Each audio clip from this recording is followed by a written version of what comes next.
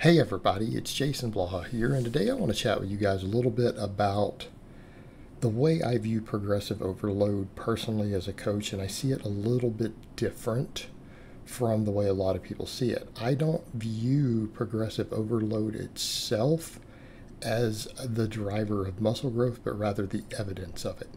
And let me explain here.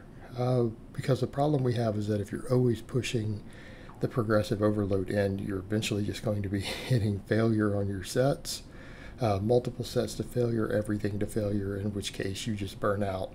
You will run into recovery problems. You'll be able to use less volume, and quite frankly, the research shows that taking a set to failure doesn't really produce significantly or any meaningful more growth than taking a set, 2 or 3 reps away from failure.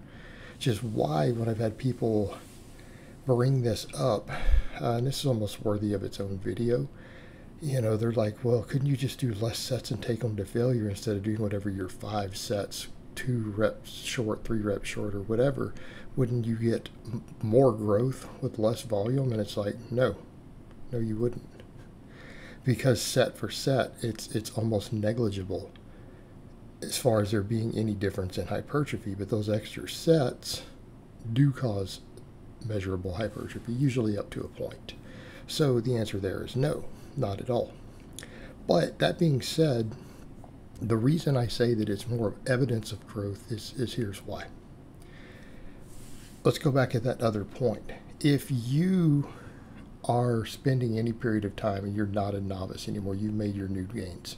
If you're spending any period of time with, say, starting with 3 or 4 reps in reserve and taking a given weight, and maybe you pick up a rep here or there, it gets a little better over time. If you're a somewhat advanced lifter, that's going to be very, very, very slow on each exercise, right? It's going to be very slow. In other words, whatever movement, let's say you've been doing 135 for 5 sets of 10 on an exercise, right? Just because you added 5 pounds, and let's say now your 5th set's right at failure, or you're having to rest pause to do the 10th rep, well, you're probably not causing any more muscle growth. You're probably not, because you're not really doing anything extra. In other words, the stimulus was already sufficient. If you're doing 5 sets of 10 and you're 3 reps in reserve on a movement, you're already stimulating significant hypertrophy. Adding a little more weight doesn't mean anything.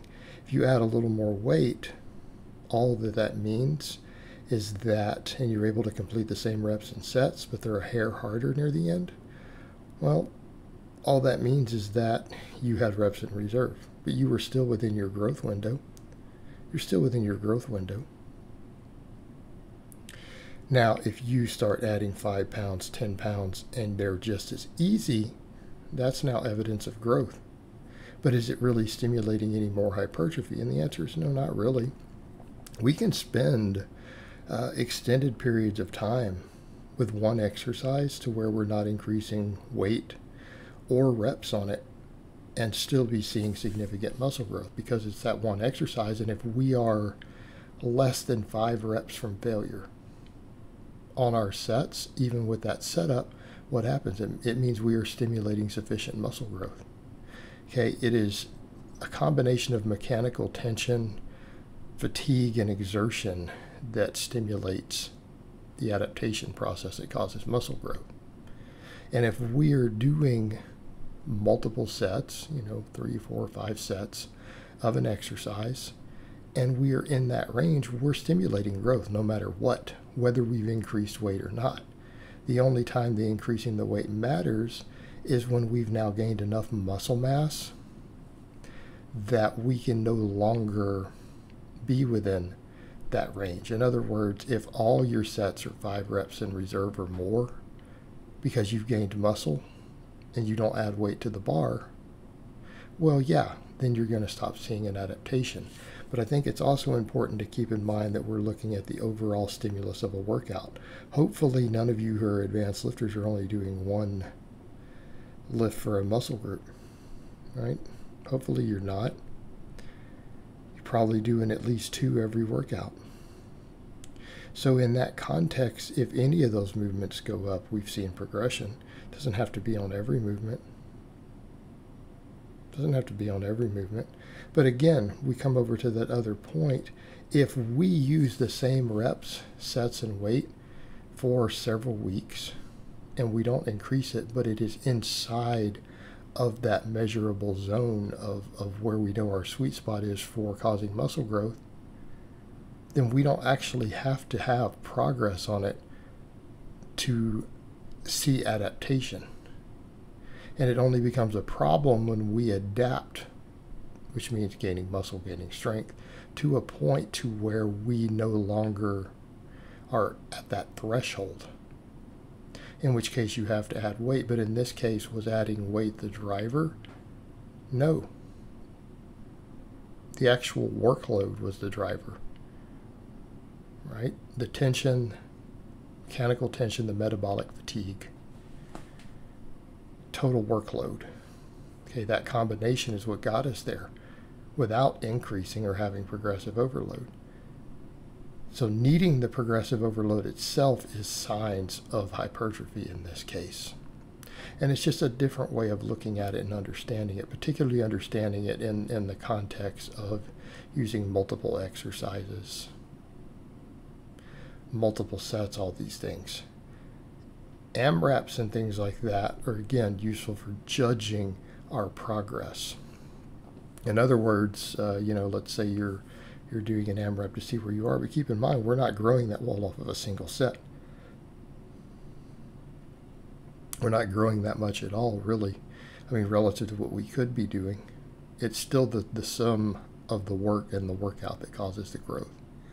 But an AMRAP will tell you that you've made progress. In other words, if you can pick up one more rep with 315 on an exercise versus what you previously did, and then pick up another rep, a month later, 3 weeks later, whatever it is, well, that's definite evidence of muscle growth.